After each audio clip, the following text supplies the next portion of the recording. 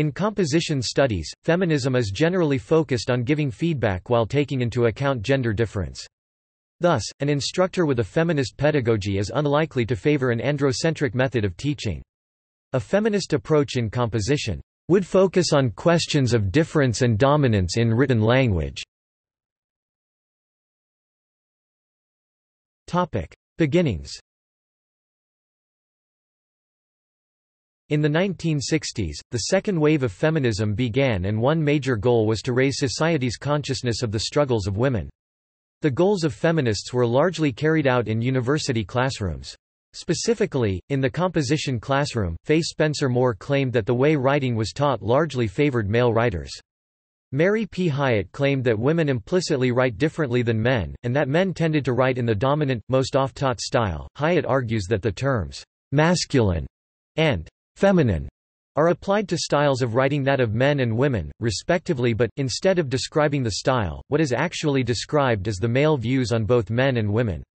Her examples include strong, rational, and logical for men, and emotional, hysterical, and silly for women. Thus, the aim of feminism in composition studies was to create a classroom in which women perceived themselves intellectually and in which their voices were relevant in what some feminists perceive to be an androcentric world.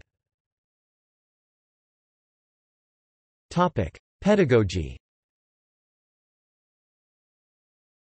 Elizabeth Flynn writes that feminist theory emphasizes that males and females differ in their developmental processes and in their interactions with others. Thus, a feminist instructor will take into account the implicit differences between male and female writers and teach appropriately, without favoring or focusing on androcentric or gynocentric studies. Feminist pedagogy involves reading texts written by women, and taking care to understand those texts are not simply appropriations of texts written by men, without any sort of critique of androcentrism. Focus is also placed upon the reading and reviewing of student-created texts.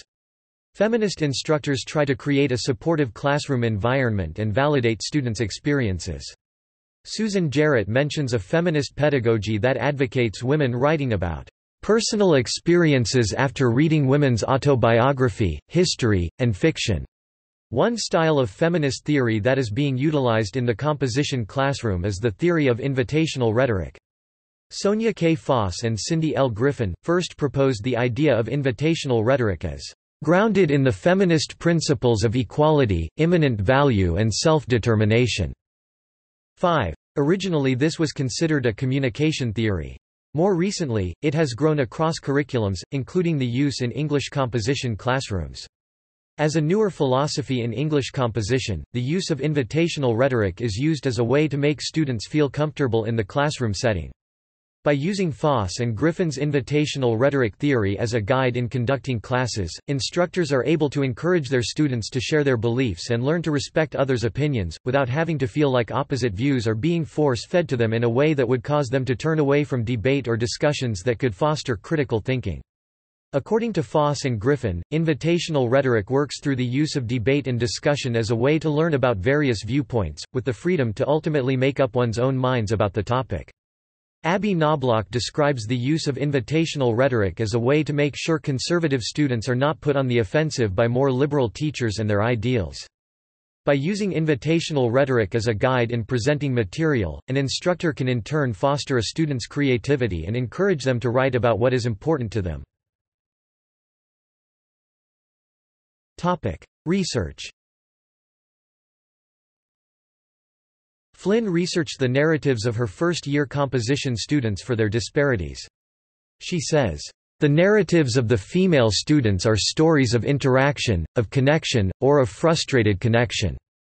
The narratives of the male students are stories of achievement, of separation, or of frustrated achievement." Feminist research tries to arrive at hypotheses that are free of gender loyalties, says Patricia A. Sullivan. Sandra Harding lists 3 characteristics of feminist research in her book Feminism and Methodology that Sullivan deems appropriate for consideration into feminist studies of composition, not just the social sciences, which is what Harding is concerned with. These characteristics are, first, using women's experiences as an indicator of the realist against which hypotheses are tested. Second, the research is designed for women and provides social phenomena that women want or need. Third, it insists that the inquirer himself be placed in the same critical plane as the overt subject matter. Sullivan believes these three characteristics are relevant to composition studies because of the common practice to conduct research from a standpoint that is gender-neutral, neither men over women, nor vice versa, gender-inclusive, considering both male and female perspectives, processes, and styles, not just those of females, and researcher disinterestedness, the common practice of keeping oneself out of the research process in order to allow for an unbiased analysis.